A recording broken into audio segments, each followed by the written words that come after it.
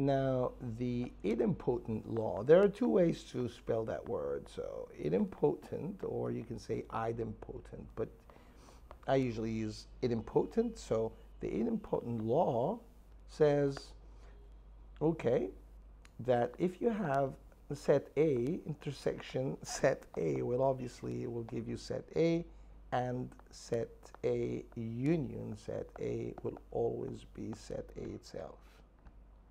It's very simple and straightforward law. Now, the complement law,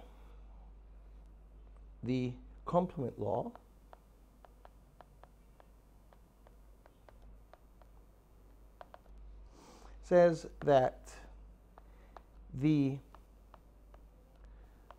prime of A prime will always be A itself. And this is kind of the logic behind, like you want to say, the opposite of an opposite is the thing itself. So for example, the opposite of positive is negative, and the opposite of negative is positive. So the opposite of positive is positive, and the opposite of negative is negative. So that's the kind of logic behind this statement, or the complement law. Now, the distributive law, just like in algebra, the distributive law, well, if you have, for example, A multiplied by B plus C, you always get AB plus AC. So we're distributing A onto B and C. Well, that also applies in sets. So if you have set A intersection set B union C, well, that means A can be distributed among the B and the C, which makes it A intersection B union A intersection C. Well, that also applies if we have A union the intersection of B and C.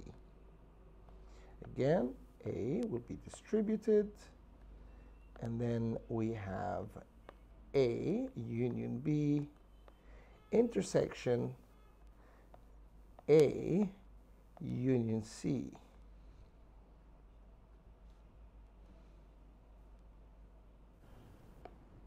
Now, De Morgan's laws. So, it's very simply, if we have set A, the elements in set A and the elements in an empty set, the intersection is always an empty set. So, for example, let's say, for example, هنقول set A مثلا فيها 1 و 2 و 3 و 4. Now phi is an empty set. There's nothing inside that set. So what is common between A and the empty set? Well, it will always be 1, 2, 3, 4. And in the empty set, so there's nothing in common, so it will always be an empty set, because there's nothing in common between both. So that's really what it means. Okay. Let's put that away. Now, the union of set A and the universal set will always be the universal set.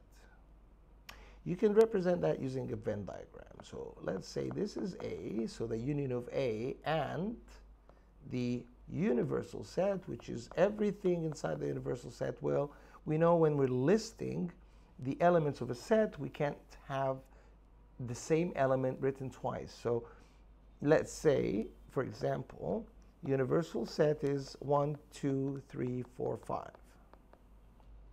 And A is the set of elements 1, 2, and 3. Now, if you put these 1, 2, 3, 4, and 5, union 1, 2, 3. So we'll list all the elements. So that's 1, 2, 3, 4, and 5. So which means any set union, the universal set will always give the universal set. طيب وإيه تاني؟ نشيل دي كمان.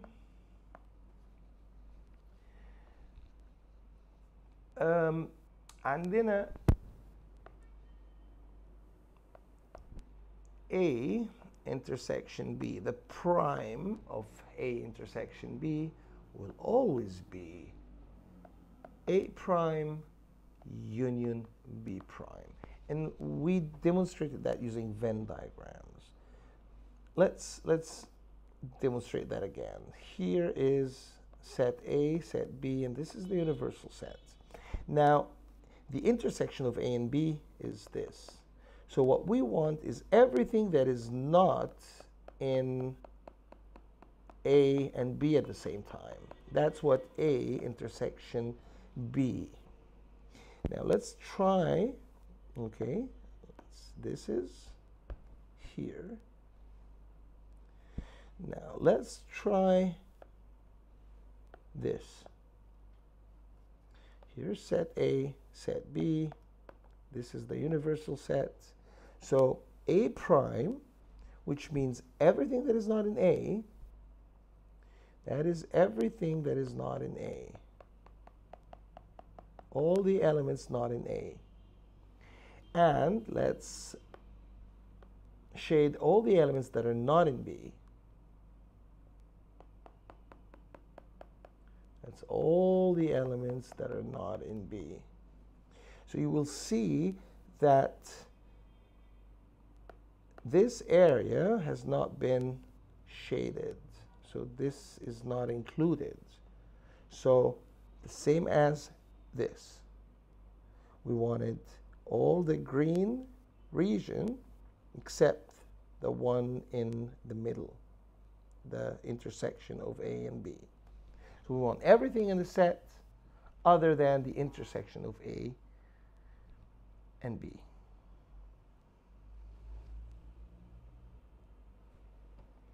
Now let's move on to very similar law, which is if we have the union of A and B prime, so all the elements that are not in A or B will be all the elements that are not in A and all the elements that are not in B. Let's see that in a Venn diagram to demonstrate what that means. Okay, let's first shade A union B. So A union B is, let's shade it in pink. So that's A union B. This is A union B. So what we want is A union B prime. So anything that is not A union B, let's do that in green. So everything that is not in A union B. Now let's try it another way and see how this law applies. Here is A and B. So A prime, so that means anything that is not in A, let's shade that with pink, everything that is not in A. And now we want intersection. So we're looking for overlap between, this is everything not in A. The overlap between the two regions is the region we are concerned with. So now let's shade everything that is not in B. Let's shade it with green. Everything that is not in B. Here's everything that is not in B. And you see the overlap of both colors is the same as the shaded green region in the other Venn diagram, in the first Venn diagram. So that means that the intersection, which is this is the intersection. Let's shade it with maybe white. Okay, so this is the intersection of both. Everything, these are all overlapping regions. So everything that is not inside A or B. Same as here. Everything that is not in A or B.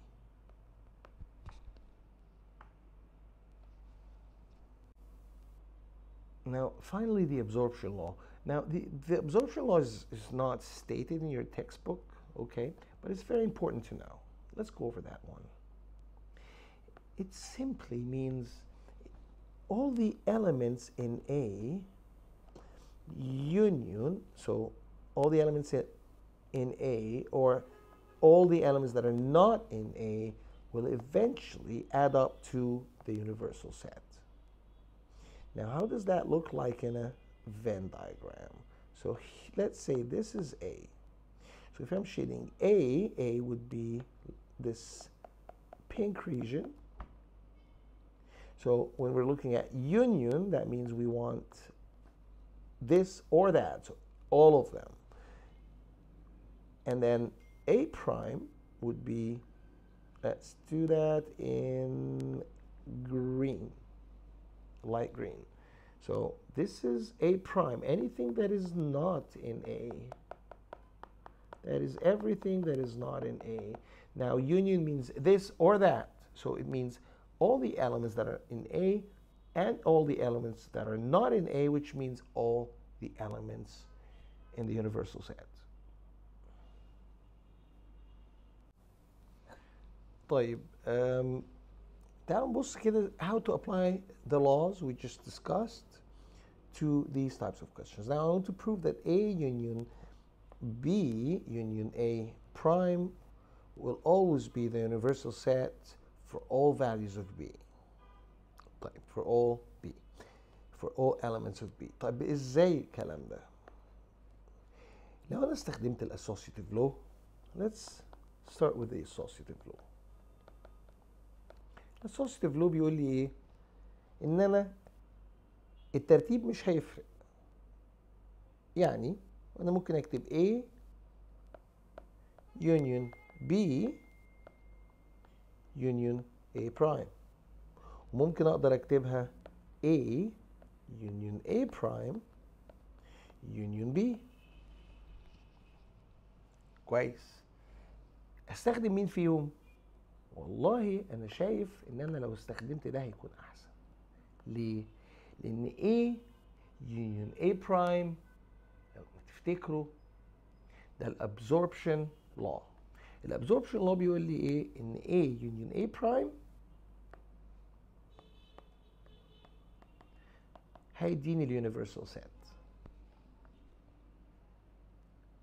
طيب وايه تاني؟ وكمان universal set union B will always be in the universal set لأن B is a subset. يبقى احنا كده using the associative law and the absorption law قدرنا ان احنا ايه؟ ان احنا نطلع الكلام ده.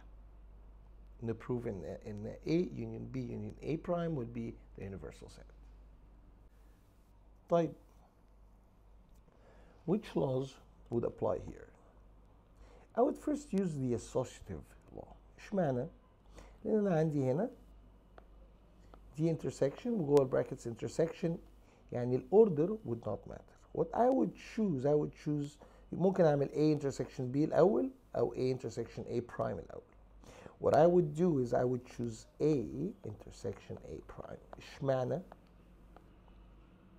Because دي معناها ايه؟ معناها ال elements in set A، وعايز اشوف ايه ال overlap مع ال elements that are not in set A. ف obviously this is equal to 5.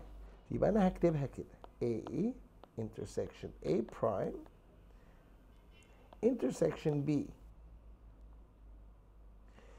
A intersection A prime D phi, intersection B according to De Morgan's law يبقى أي set والintersection بتاع أي set مع empty set will always be an empty set.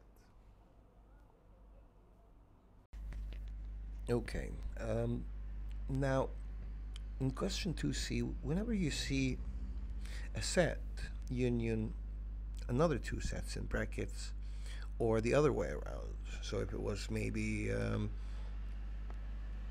A intersection B union A prime, so when we have outside the brackets an operation, inside the brackets a different operation, we can always use the distributive law. Now let's see how that works out. Well, the thing is, we have to keep trying things out. So let's distribute A inside the brackets.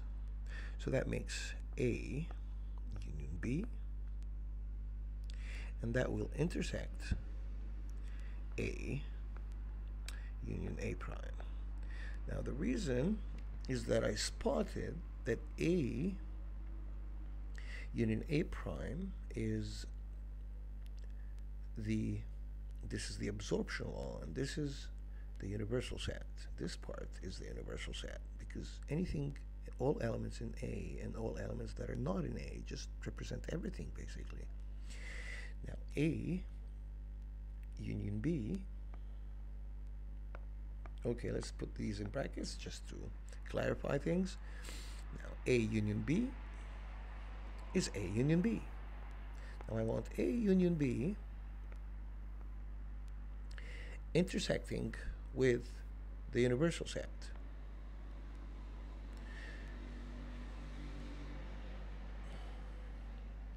Now, we know that anything will intersect the universal set at that specific thing.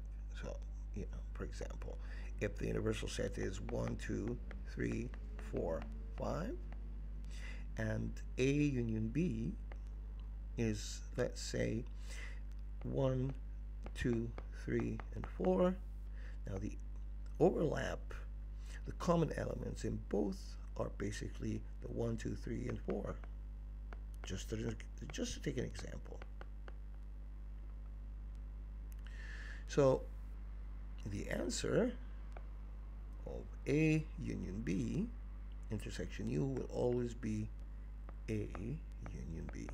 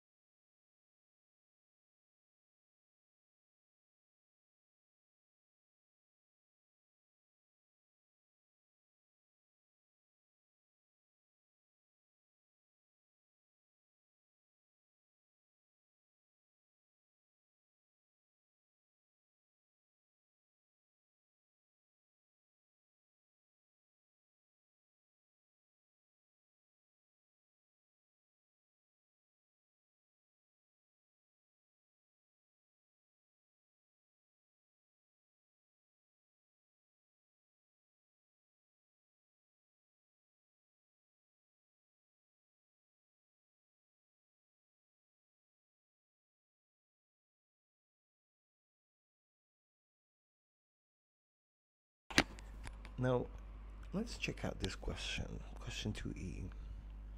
Whenever I see brackets, I'm thinking to myself, okay, probably I'll have to use the associative or the distributive property. Well, associative property seems not applicable because we have different operations, and the associative property requires that we have all the same operations. For example, A plus B plus C is equal to A plus B plus B, A plus B plus C. But however, we have different operations, so we can apply the distributive property. So if we have A, B plus C equals AB plus AC, or A plus B, because we have two brackets multiplied by, for example, C plus D, we get A multiplied by C plus D.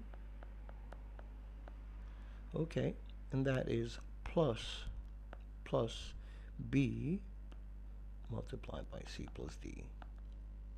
Now this seems to work well with our situation here. So the distributive property, we want the union of A intersecting this bracket and B intersecting this bracket. So we have a union here, and we have now two brackets. Because we will have two products, so to speak. So A intersection A prime intersection B prime. And then I'm going to do B with the brackets, B intersection A prime and B prime. Now it seems that, again, we have brackets inside both brackets, so we can just use here, because all the operations inside are intersection, they are the same operators, so we can use the associative property. Because if we do A intersection A prime, which is something we already know, that's a phi, and that would intersect B, right? So phi intersection B is just phi. Now we want the union of that with, okay, now we can do B and B prime, the intersection of B and B prime. So I want the overlap between all the elements in B and all the elements that are not in B. Obviously that's an empty set, and that would intersect A prime. So we did this, and then okay. Now phi, the empty set intersecting any set in the world, will always be an empty set. Again, the intersection of sets with an empty set is one of the laws of De Morgan's law. So De Morgan's law.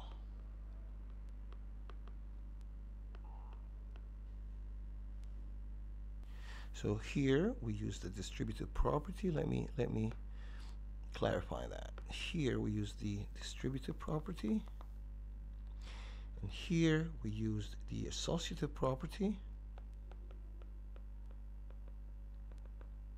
and then we used De Morgan's law.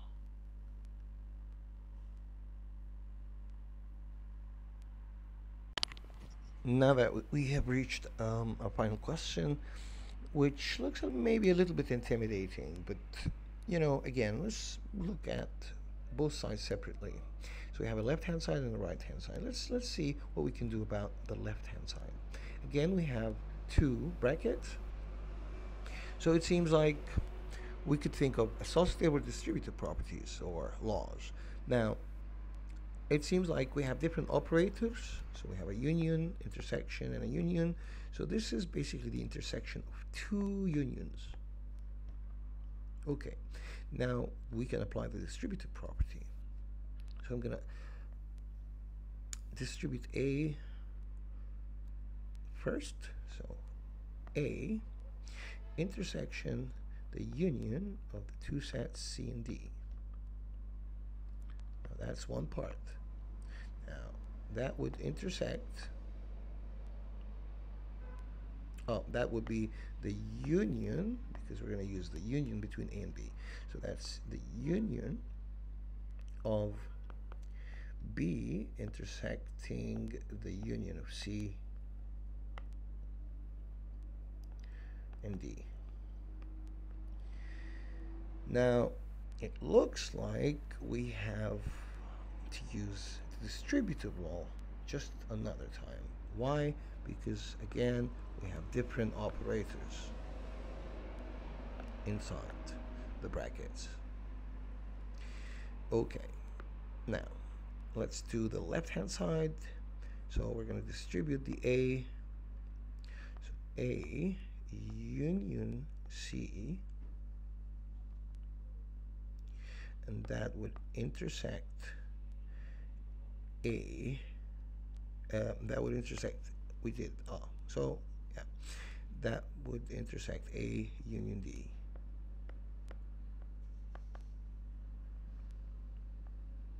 Now that's the first part.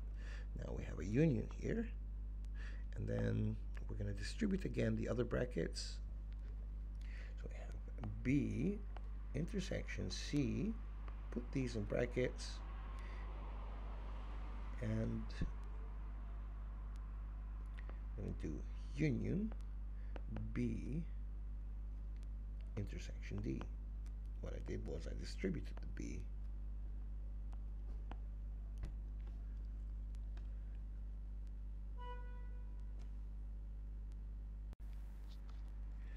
Now I'm gonna try to think of a way so I can have all the operators in one bracket so that I can come back to this, so I can arrive at the right hand side.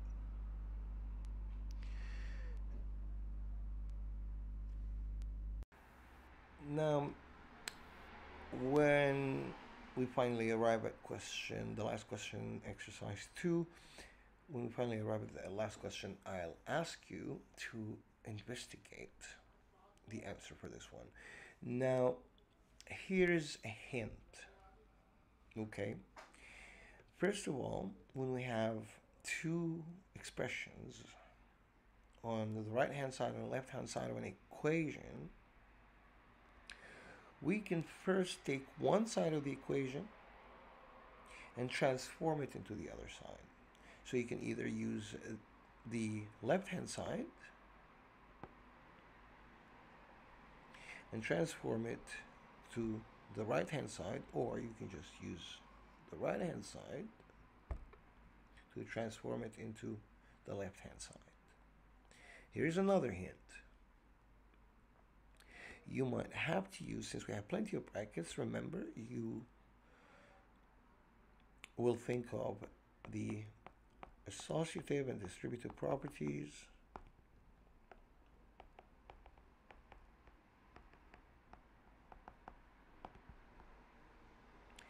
Well, you might have to use the Morgan's law, the Morgan's laws, and well, you're more than welcome to work in groups, and let's see if you can present this problem and the solution to this problem, and I'll see you later.